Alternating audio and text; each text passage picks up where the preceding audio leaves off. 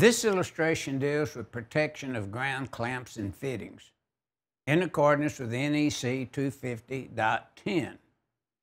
Now notice we're illustrating a driven rod and means of providing protection so that that clamp is not damaged in some way and we lose connection of the grounding electrode conductor where it terminates to the driven rod. Now many times people want to know how, where on the code does it address a driven rod? Well, let's look at the driven rod. First of all, 250.52A5 says a rod has to be 8 foot in length, ½ inch in diameter, and 8 foot of it in the earth. So to be above the earth, as you see there, it would have to be, you know, like a 10-foot rod or a rod that would be long enough to give you 8 foot in the earth. And that's 250.52A5. 250.53A and 250.53G talks about it being a supplement to the water pipe if the metal water pipe happens to be an electrode, as classified in 250.52A1, then we could supplement.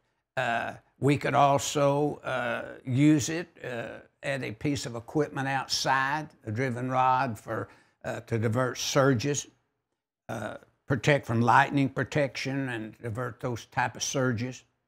And then 250.53A2 exception says a driven rod has to have a 25 ohm or less resistant measurement, except as in 250.53G, where it's a supplementary type electrode, an auxiliary type electrode that you're using for equal potential planes around equipment, to divert lightning surges and surges coming down the line for any reason.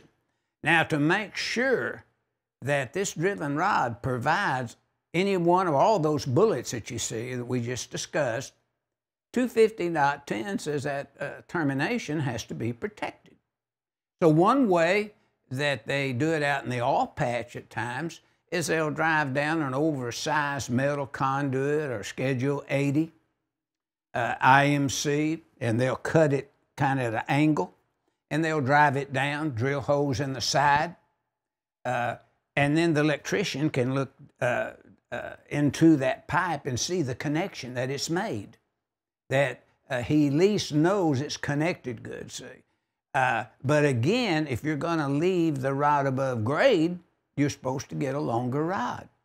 So this is something that you really need to look at, because the installation rules of that driven rod is in 250.53G, just exactly how the electrician has to make the installation.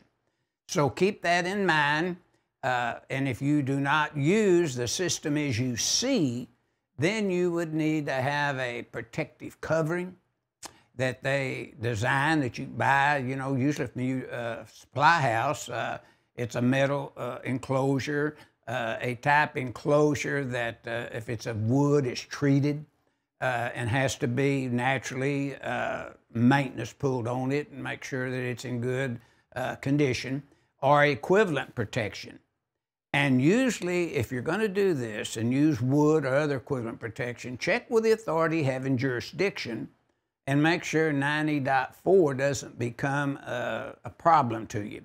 So this figure 16-13 strictly deals with protection of ground clamps and fittings in accordance with 250.10.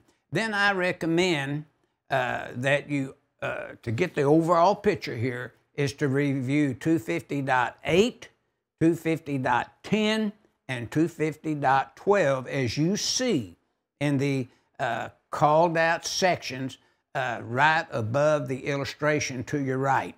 So this is what figure 16-13 is illustrating.